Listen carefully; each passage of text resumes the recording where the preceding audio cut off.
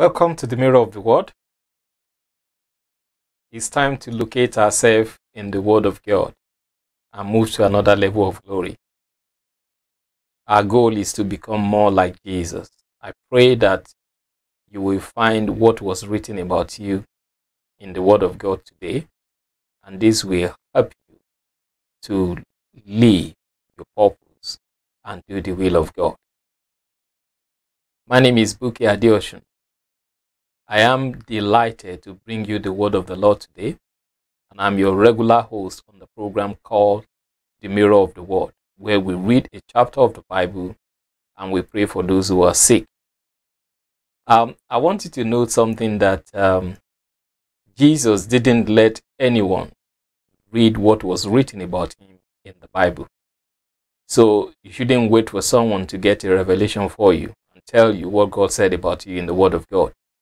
Jesus went to the temple. He went there at the right time and found the scripture that was written about him in Luke chapter 4 verse 21.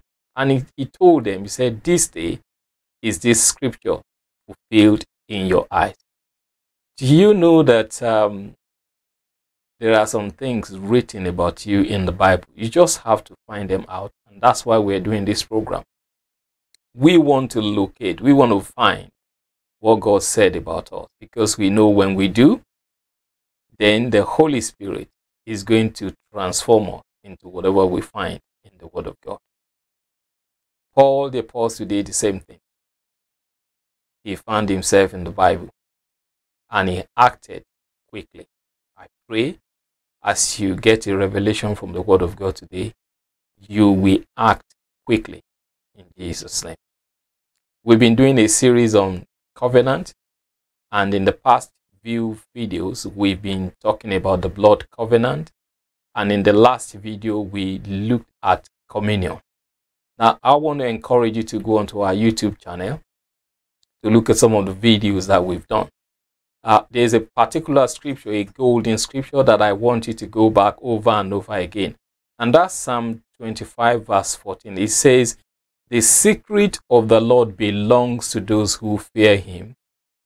Then he would teach his covenant." One translation of the Bible says, "He will show them the true meaning of his covenant." You know, bearing in mind that Psalm 89 verse 34 says, "My covenant will I not violate," that's God speaking, "nor alter the things that have gone forth out of my mouth." I have found out in the Bible that God do things on the basis of his covenant. So sometimes it's just not enough for us to whip up sentiments, or for us to try to impress God. We just have to find out what he says is in his covenant, and we can be connected to the covenant that is in place. So for example, we're connected to the new covenant by the blood of Jesus. And we can also have a covenant relationship with God. Just like God said in the book of Isaiah chapter 55 verse 3, that if you listen, he said, "Come and listen closely to me, and I will make an everlasting covenant with you." I pray today in the mighty name of Jesus that the Lord will open your ears to hear what was written about you. The Lord will open your eyes to see what was written about you in Jesus' name. And then we moved on to communion, an important covenant, and we said two things which I want to repeat over and over again, and I want you to please, remember this. We said something about the bread that we eat. Jesus took the bread. I will say some things about this later on.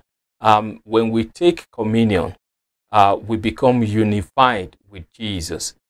And I love one translation of the Bible. We read that in 1Corinthians chapter 10, talking about the cup of the blessing that we drink, and then talking about the bread. He said that when we take communion, we don't reduce Christ to what we are. He raises us up onto what he is. He's seated in glory. So we don't bring him down to our level, but rather what happened, he raised us, just like the Bible says that he gave us a joint sitting. Every time he looked down on us, his purpose is not to come down, His purpose is that he looked down on us to raise us up to the level you are. So I want you to know something today, that wherever you are, whatever level you are, as long as you are not promoted to glory, the Lord is going to raise you up in Jesus' name. So today we're going to be reading 1Corinthians chapter 11. Like my people where I am, is they say 1 Corinthians. The first time I heard that 1 Corinthians, I'm like, what's 1 Corinthians? Well, 1 Corinthians and 1 Corinthians, they are one and the same thing. So I'm going to be reading from the King James Version of the Bible today, and I want to encourage you, please get your Bibles and let's read together. And please, I keep saying this, I really love to see your comments, what ministered to you from the Word of God today, because I want us to do this together. Let's go. Be ye followers of me, even as I also I am of Christ. Now I praise you, brethren, that you remember in all things, and keep the ordinances as I deliver them unto you. But I will have you know that the head of every man is Christ, and the head of the woman is the man, and the head of Christ is God. Every man praying or prophesying, having his head covered, dishonored his head. But every woman that pray or prophesy with her head uncovered, dishonor her head. For that is even all one as she were shaven. If the woman be not covered, let her also be shorn. But if it be a shame for a woman to shave her head, let her be covered. For a man indeed ought not to cover his head, for as much as he is the image and glory of God, but the woman is the glory of man. For the man is not of the woman, but the woman of the man. Neither was the man created for woman, but the woman for the man. For this cause ought the woman to have power on her head because of the angels. Nevertheless, neither is the man without the woman, neither the woman without the man in the Lord. Praise the Lord. For as the woman is of the man, even so is the man also of the woman, but all things of God. Wow. Judge in yourself. Is it not commonly that a woman pray unto God uncovered? Doth not even nature itself teach you that if a man have long hair, it is shame unto him? But if a woman have long hair, it is a glory to her, for her hair is given her for a covering. But if any man seems to be contentious, we have no such custom, neither the churches of God. Now in this that I declare unto you, I praise you not, that ye come together not for the better, but for the worse. For first of all, when you come together in the church, I hear that there be divisions among you, and I partly believe it. For there must be also heresies among you, that they which are approved may be made manifest among you. When ye come together therefore into one place, this is not to eat the Lord's Supper. For in eating every one taketh before other his own supper, and one is hungry and another is drunken. What? Have you no houses to eat and to drink in? Or despise ye the church of God, and shame them that have not? What shall I say to you? Shall I praise you in this? I praise you not. For I have received of the Lord that which also I deliver unto you, that the Lord Jesus, the same night in which he was betrayed, took bread, and when he had given thanks, he brake it, and said, Take, eat, this is my body, which is broken for you. This do in remembrance of me. After this same manner also he took cup, when he had supped, saying, This cup is the New Testament in my blood. This do ye as oft as you drink it in remembrance of me. For as often as you eat this bread and drink this cup, ye do should show the Lord's death till he come. Wherefore, whosoever shall eat this bread and drink this cup of the Lord unworthily shall be guilty of the body and the blood of the Lord.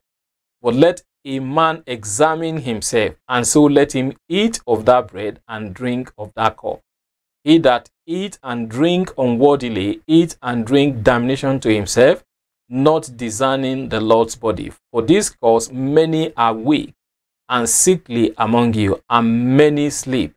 And if we will judge ourselves, we should not be judged. But when we are judged, we are chastened of the Lord, that we should not be condemned with the world. Wherefore, my brethren, when you come together to eat, tarry one for another. And if any man hunger, let him eat at home, that ye come not together unto condemnation, and the rest will I set in order when I come. Praise the Lord. Quickly, it's interesting because I love this passage. This is one reason why,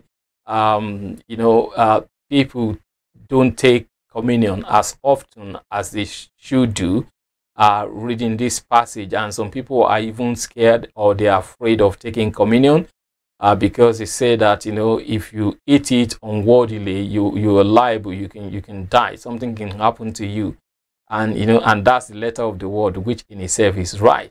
I just want to encourage someone that, sometimes when we are reading the Bible, we don't just, especially, I want to say this, something we ought to appreciate about preachers sometimes is that it takes hours to prepare for a 30 minutes message. So, for example, for me to come online and do this session, I have to prepare for a minimum sitting down of 1 hour. I just needed a minimum. That's the BRS minimum. So for me to now compress what I have studied in 1 hour in 30 minutes, you can see that you may not get the full picture. So that's why sometimes, you need to listen to a teaching from a man of God consistently, so that, there's opportunity for recap and some points are clarified and re-emphasized. So sometimes when we're reading the Bible, it's not just good for us to read, just a verse of the scripture and then just run away. So if you read this 1 Corinthians chapter 10, it's possible for a man to quickly run away and say, look, the woman is made, for the man, and not the woman for the man. Yeah, sorry, the woman is made for the man and not man for the woman. So because of that, the man should lord it, over the woman. But if you read verses 11 and 12, the Spirit of God just impressed it upon my heart to just share that. He said, for as the woman is of the man, even so is the man also by the woman. But all things are of God. Again, when you read Ephesians chapter 5, that men use quite a lot, and some preachers use quite a lot to just put women under. They said, wife must submit to their own husband. And by the way, he didn't say they should submit to all men. He said submit to their own husband, so that there can be order in the house. But the first that precedes that is submit yourself unto one another. So you can see that the woman was not created less than a man. I don't have the time to go into this. If the Lord give us the grace to begin to read scripture along that line, we will see it in Genesis chapter 1, and we'll go through the scripture to illustrate this. That's the first point, that I want to kind of say today from the chapter of the Bible we've read today. Now, the second thing I want to say is that the hair of a woman is given to her as a covering. Again, this is another doctrine that, I once entered a church, and then a sister just came with a beautiful, lovely hair, was about to enter the church, and the sister just rushed quickly and just gave the sister a scarf. It was almost becoming an embarrassment. It was even, I think, the person came into church during the time of praise and worship. Maybe she's got something on her mind, and she just wanted to go in. Of course, I think, at the end of the day, the sister have to turn back, because she wouldn't want to cover her hair. Then the question is that, oh yes, what's more important, somebody coming to receive the word of the Lord or the covering of the hair? So again, because we don't read the scripture into details, it's difficult for us to create, it's easy for us to create a doctrine and make people live by that doctrine. So from this chapter, verse 15 say here to say that, but if a woman has long hair, it is her ornament and glory, for her hair is given to her for a covering. Now, I'm not going to say too much on that. If you got a problem with that statement, that the hair of a woman is given to her as a covering, so really, the scripture is talking about a woman covering her head. So if the Lord has already given her her hair with a long hair as a covering. What other covering does that woman need? You know, this is not an opportunity for, you know, the sister to shout and say, preach, pastor, you know, yes, we don't want to wear any scarf, we don't want to tie any headgear or anything like that. I'm going to say this until the Lord gives you a different revelation. There is no need for you to walk under condemnation, whether you are tying your, you know, tying scarf or something around your head, or you are not doing it. There's no need for you to walk, you know, in condemnation. After all, the scripture didn't say if you don't do that, you're not going to enter into the kingdom of God, because you're already in the kingdom of God, you know. So that's not going to make you not to get your reward. I mean, I haven't read that in the scripture. The only thing is saying that you dishonor yourself, you know. So there's no need for us to argue over that. You just talk to God and pray to God and say, Lord, what will you have me do? Can you explain this scripture to me? Open my eyes and give me revelation with regards to this particular word. Now, let me now go into the main thing we are looking at, which is communion in itself. The first thing I want to say is that Paul got a personal revelation of the Lord's table. Now, I love some things when I read the epistle of Paul. You know, there's just something that, you know, things that he really encouraged me every time I read Paul letters. You know, sometimes I just wish that Lord help me, give me the grace to be able to write like, you know, Brother Paul, you know, Apostle Paul. You know, he says some things like this. He said, the gospel that I preached. He said, I didn't learn it from any school. I love that. He said, they were personally, you know, revealed or delivered unto me. And here he comes to communion and he said, I got a personal revelation. This was something that God gave me. Now, let me read verse 23 of 1Cor11 that we read in Message Bible Translation. Say, let me go over with you again exactly what goes on in the Lord's Supper. You know, he wasn't there. You know, he wasn't there. He wasn't among the 12. But, you know, the Lord revealed it to him. And that tells me something, that if God can reveal something to Paul, if some things can be delivered personally unto Paul, I'm going to believe God that God is going to deliver some things personally to me too. You know, and you may say that, oh, but why? But why? So the why there is that why did God deliver it personally to Paul? Because we know that, you know, everything that Jesus did and said, there's no way they can put it together into a book as Bible. We wouldn't be able to carry it all over the place. So there are more that Jesus said, you know, that were not recorded in the Bible. And even if they were all recorded, Jesus himself said, there are many more things that I want to tell you. You are not able to bear them now. So how will I know about those things, you know, if I don't ask him to deliver some things personally to me by the Holy Spirit? So you need a personal revelation of the Lord's table, you know, and that's going to help you with quite a lot of things. You know, like Paul says, I received my instruction from the Master himself and pass them over to you. So you can also receive instruction concerning the Lord's table. So for example, at our church, I received an instruction personally, and because of that instruction, the Lord gave me a revelation. We take communion every Sunday. Every service is a communion service at our church. You know, and I believe God that, you know, when we're 1,000, you know, 10,000, the Lord will make a way for us to still be able to do the same thing. So we all need this personal revelation about the Lord's table. And the reason for this is in verse 27. It says, so if you eat the bread or drink the cup of the Lord in a way that does not fit his meaning, that is key. So we have to eat and we have to drink in a way that fits his meaning. That's key. That's important.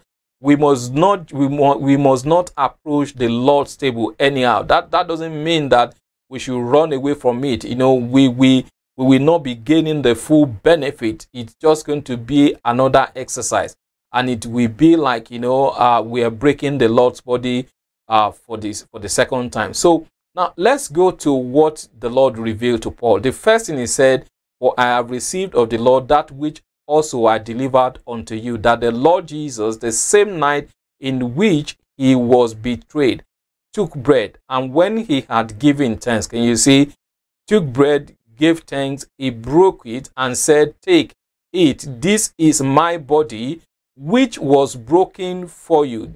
This do in remembrance of me." After the same manner also took the cup when he had supped, saying, "This cup is the New Testament in my blood. This do ye as oft as you drink it in remembrance of me." Now, two important things words in that verses of scripture. The words that they were repeated for emphasis, and the words are, "These do in remembrance of me."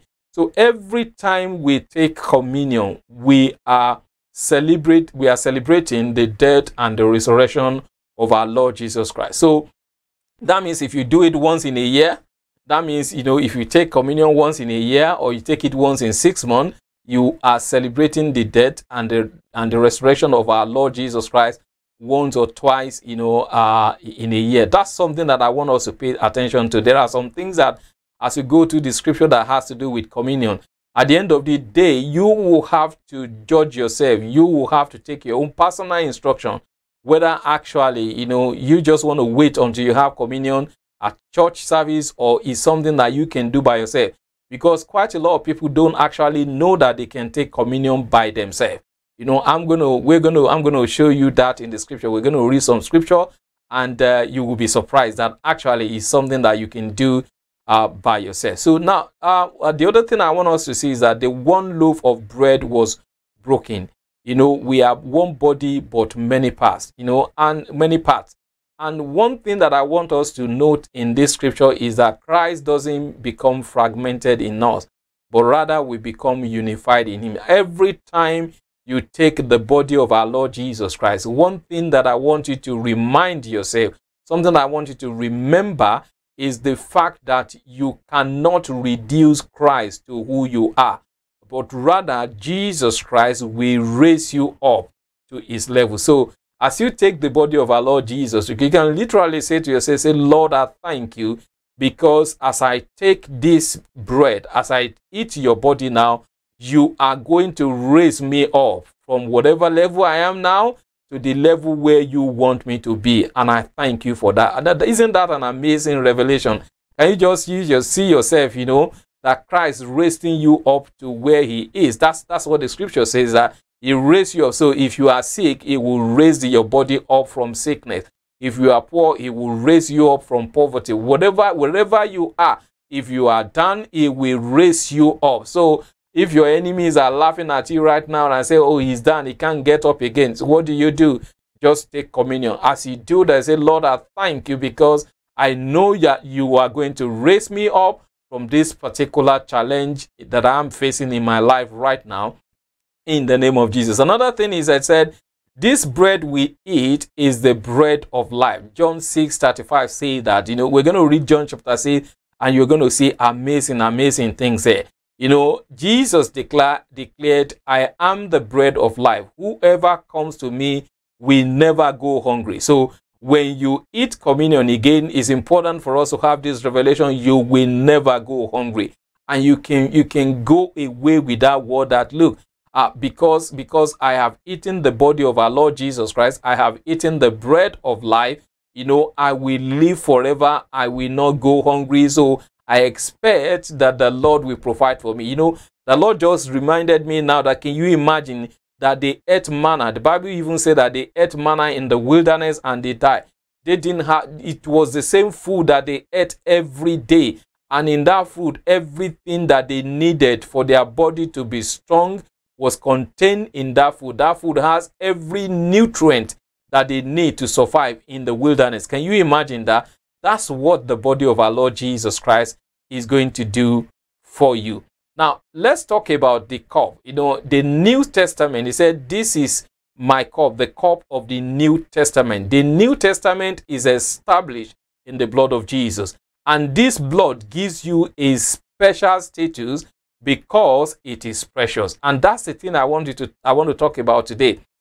In the last video, I spoke to you about the fact that the blood of Jesus will purify your conscience. And the blood of Jesus is powerful because it's the only thing that has the ability to purify not just your body, your conscience. And we were even made to understand in Hebrews chapter 9 that the blood of Jesus was used to purify the things, the elements in the heavens. So you can see how precious, how important the blood of Jesus is.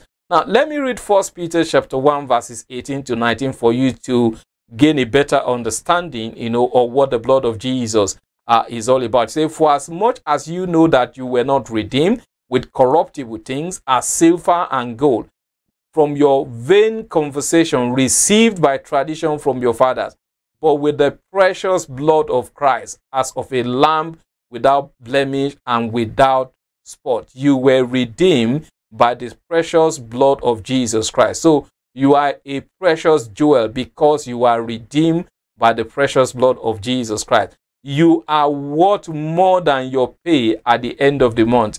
Today is 7th of May. But let me tell you, they look at you at the end of the month and they just determine, they pay you the same amount of money. That's what you are worth. You couldn't even get more than that, even though you think you should be any more than that. But let me tell you something. You are worth more than your pay. And that's why God gave his only begotten son to die for your sin. You are more valuable than the way you have been treated by your colleagues, your government, friends, and family. Every time your husband looked down on you, you just smile, say, you don't know, how important I am to God. Every time your wife looked down on you, just smile and say, you don't know how important I am to God. I'm so important that God couldn't redeem me with gold, silver.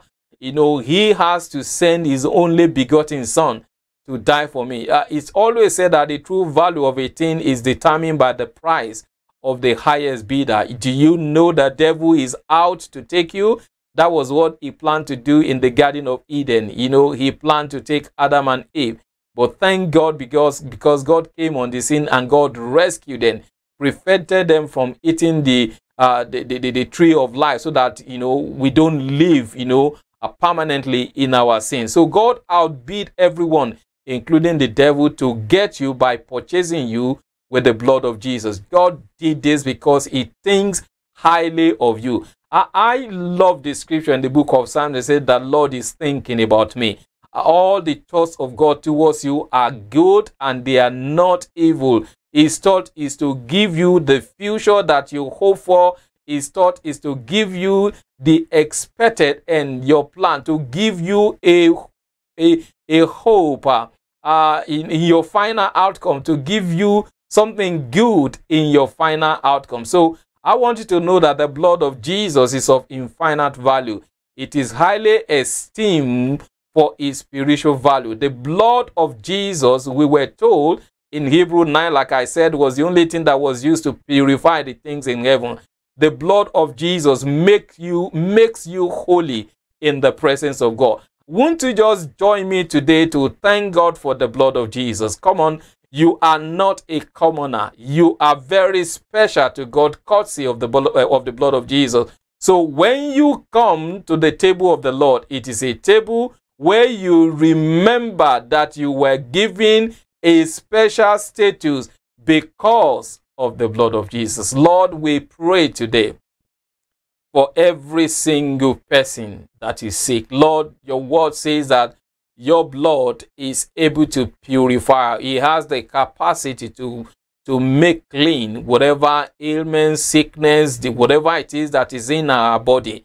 Lord, I ask today every single person watching right now with the blood condition, something is wrong with their circulatory system, either the heart, the blood system, whatever it is. Lord, I ask in Jesus' name that they be made whole in the name of Jesus. Lord, you showed me in Matthew chapter 8 that you healed every single person that came to you, so that you might make clear the meaning of what was written about you in Isaiah chapter 53. Lord, I ask you today, let every single person watching today know that you have taken away their sicknesses and their diseases. And right now, let them discover that it is no longer there, in Jesus' name. Lord, I thank you for all these miracles. And I thank you for all this healing in the mighty name of Jesus. Let me tell you something today. You will be shocked. You will be surprised at the next result. Even the doctors will be shocked and they will be surprised at the next result. Let me tell you something. This is the word of the Lord. These are not my words. They are the word from the Spirit. You will be shocked and you will be surprised at the next test result. The doctors will be shocked and they will be surprised at the next test result, because things will have improved dramatically, that everyone will testify that this is a miracle and it's only God can do it. You know, that can only happen by the power in the blood of Jesus. Don't forget the word of the Lord says, for we overcame him by the blood of the Lamb and by the word of our testimony. What is the word of our testimony? We confess, we declare what the blood of Jesus Christ has done for us and what the blood of Jesus Christ will do for us. I want to ask somebody to say yes to Jesus before I leave today. You know, Jesus Christ came, he died for you. He came, the Bible says, behold the Lamb of God that take away the sin of the world. You don't have to walk around carrying the guilt, carrying the shame. You know, I know, especially for people of no color, they just think that, oh, what do I need? I don't need God, you know, because I got everything that I have. You know, God is not just there to meet your need. He wants to be your God. He wants to have a personal relationship with you. You know that there is a void in your heart. There's a gap. There's a hole. There is something about you saying that I need more. There's something about you that say I can have a better life. You know, I can be born again. Let me put it that way. And you want to take that decision today. You want to know God. You just say, like, you know what? You know, science may say whatever they like. There are evidences, there are facts, but I know that there is more that I need to know. Let me say something to you. The realm of the spirit is real, is there. The fact that you cannot see it does not mean that it does not exist. As I give you an example, as you are watching me right now, do you know how many data that is in the air? Do you know how many voices that are being exchanged in the air? But you cannot see them because you do not have the right equipment for you to be able to see what's going on right now. It's the same thing for you to be able to know what's going on in the spiritual realm, in God's side, to know whether God is real or not. You need to enter through Jesus. So if you want to accept Jesus Christ as your Lord and as your Savior, you want to begin that journey. You want to experience the supernatural. I keep saying this to people. Accepting Jesus Christ into your life is not about coming to church. My invitation is not to invite you to Jesus, not to invite you to church. My invitation is to invite you to Jesus. I want you to have a personal revelation of our Lord Jesus Christ. So if you want to say yes to him, I want you to say these prayers after me. Say, Lord Jesus, I confess that I am a sinner. I repent of my sin today. I believe you died for me so I can have eternal life. I ask you to come into my heart, be my Lord and Savior. In Jesus' name, amen. Thank you so much. If you say that prayers, I want you to do one more thing for me. Shortly, you're going to see our address on the screen. You're going to see the email number and the telephone number. If you do get in touch with us at any time you're watching this video, we would like to send some materials to you free of charge that is going to help you grow spiritually. We're going to send some books to you, you know, that is just going to help you grow spiritually. And if you have questions, you need counseling, you need support, prayer, financial support, whatever kind of support, please do get in touch with us. And the Lord is going to help us to be able to support you. I want to encourage you to find a fellowship around you that you can be part of. We do a lot of online series. We have Bible studies every Friday, and we do this, you know, daily on Facebook. You can be part of it. If you want more information about our fellowship, also email us or call us or send a text message to us, and then we will give you more information. May God himself, the God who makes everything holy and whole, make you holy and whole put you together, spirit, soul, and body, and keep you fit for the coming of our Master Jesus Christ. The one who called you is completely dependable. If he said it, he will do it. Thank you so much for watching. Don't forget, go to YouTube, look for Haven of Glory channel, and subscribe to all our videos so that every time we upload new video, you can get the alert. And I want to also encourage you, please share this video with your friend. Let's get some revelation. Like I said, you know, Paul received a personal revelation about, he received special instruction. What I'm believing God for is that in this series, you will also receive a personal instruction on how and when to approach the Lord's table. Until I come your way, same time tomorrow, 10 p.m. UK time. God bless you and bye.